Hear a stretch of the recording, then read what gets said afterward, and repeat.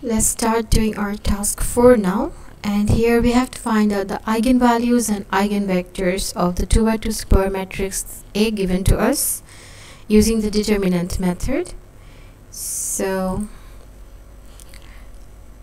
we have to first use the characteristic equation, that's determinant of A minus lambda times I is equal to 0.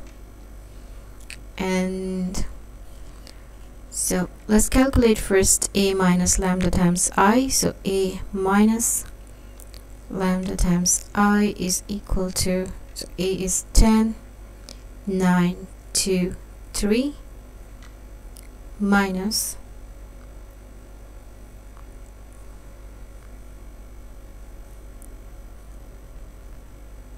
lambda times the identity matrix is 1 0 0 1, and if you solve that further, so you have A here, which is 10 9 2 3 minus, if you multiply the lambda inside that identity matrix here, so you will get lambda times 1 is lambda, and lambda times 0 is 0, and then lambda times 0 is 0 here, and lambda times 1 is lambda here. So if you subtract both of them, you will get 10 minus lambda, 2 minus 0 is 2, and then you have 9 minus 0 is 9, and 3 minus lambda. So now we have to find out the determinant of this. So we have to find out the determinant of 10 minus lambda, 2, 9, and 3 minus lambda.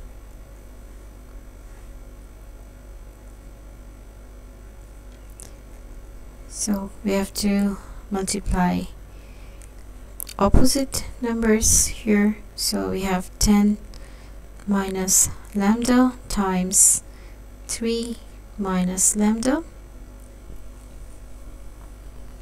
and we'll subtract it.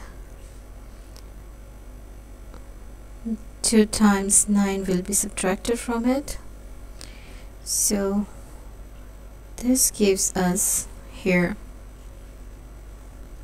10 times 3 is 30, minus 10 times minus lambda is minus 10 lambda, and then minus lambda times 3 is minus 3 lambda, and then you have minus lambda times minus lambda, which is plus lambda squared minus 18 here.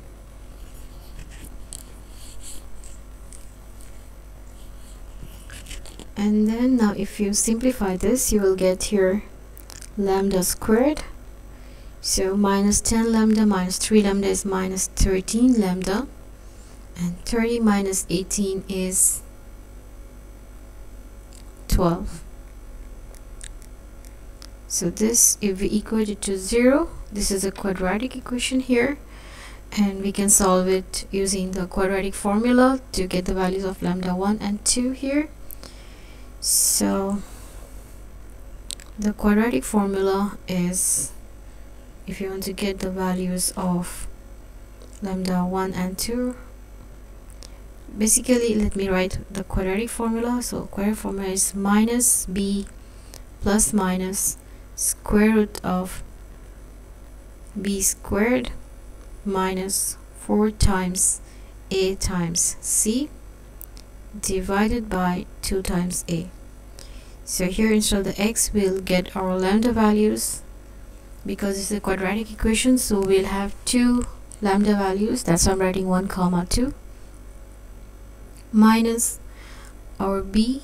So the b here is minus 13, that's the b, a is 1, and c is plus 12. So we have here minus 13 as the b, plus minus square root of b squared, and b is minus 13 squared minus 4 times a is 1 times c is 12 divided by 2 times a, which is 1. So this gives us 13 plus minus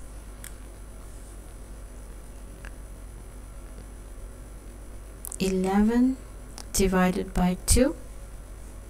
So we can say our lambda 1 is 13 plus 11 divided by 2, which is 12, and our lambda 2 is 13 minus 11 divided by 2, which is 1. So these are our two lambda values, or you can say the two eigenvalues. So you can, if you want, you can write it down. So the eigenvalues are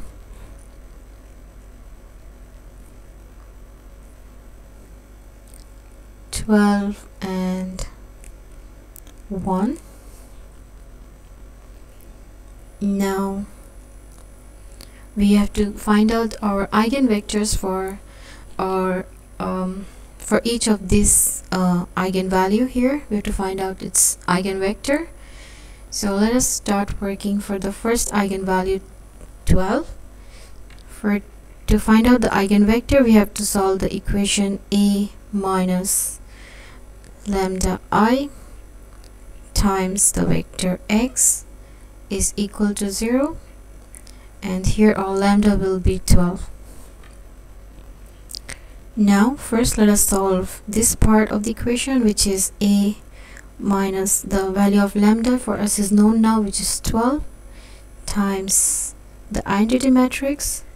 So you have your matrix A, which is 10, 9, 2 and 3, minus 12 times the identity matrix is 1, 0, 0, 1. So that will be again 10, 9, 2, 3, minus, when you multiply the 12 inside the identity matrix here, you will get 12 times 1 is 12, 12 times 0 is 0, 12 times 0 is 0, and 12 times 1 is 12. So that gives us, let me write it on the next page here. So that will give us the value as minus 2, 2, 9 and minus 9. So after this, in the lecture I have taught you very simply how to go to the vector value, but then I want to include something different in the tutorial, and I would like you to do the examples or the tasks finding eigenvalue and eigenvectors this way here. So once we reach this part here, we will do row operations to make this matrix here into row echelon form. So to make this into row echelon form, we have to take here the row 2 and add it to row 1 and put everything into row 2. Alright, so we'll get here now for this. So we're not changing the row 1, we're keeping it as it is. For row 2, we are adding both and keeping the value here. So 2 minus 2 is 0, and 9 minus 9 is 0. So in row echelon form, if you have any rows which is completely of 0, it should be at the bottom of the matrix, and if you have any non-zero integer, it should be at the right side of the pivot point of the previous line or previous row.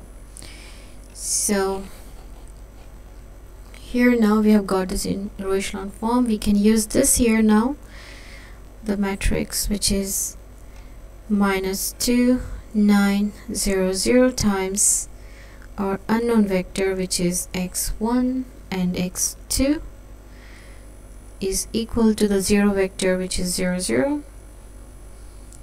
So we have here minus 2 times x1 plus 9 times x2 is equal to 0. And so you can see here that x1 is equal to minus 9 times x2 divided by minus 2. So this gets cancelled and we have x1 is 9 divided by 2 x2. So we can say that let x2 equal to 1, and in that case we will have x1 would be equal to 9 divided by 2 times 1. So x1 will be 9 divided by 2 here, and x2 we have considered it to be 1. So the solution vector for lambda is equal to 12. The eigenvector is x1 is 9 over 2, and we have here 1. So that's the eigenvector. Now we have to find out the eigenvector for lambda is equal to 1. So for that we have to again solve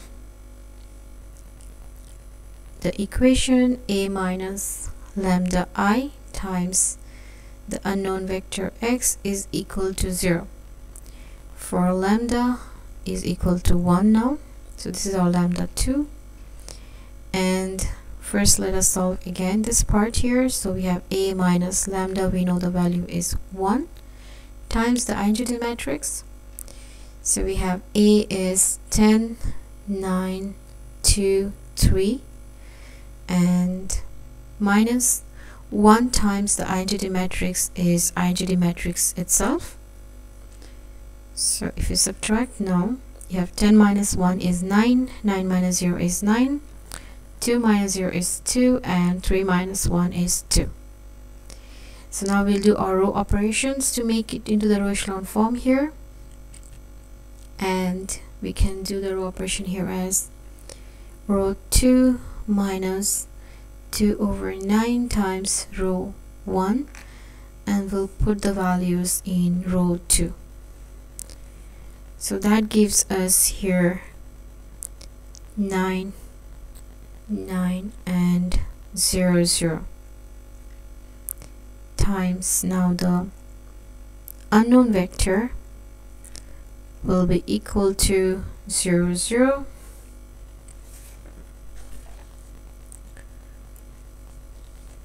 So if we solve this, we have here 9 times x1 plus 9 times x2 is equal to 0. And if we write x1 in terms of x2, so we'll have here, let's say 9 times x1 is minus 9 times x2, and x1 will be minus 9 times x2 divided by 9. So this cancels and we have x1 is minus x2. Now if we say that let x2 equal to 1, in that case we'll have x1 is minus 1, replacing x2 with 1. So we got x2 as 1 and x1 as minus 1 here. So the eigenvector for lambda is equal to 1 is x1 is minus 1 and x2 is 1. So we have got the two eigenvectors for the two eigenvalues.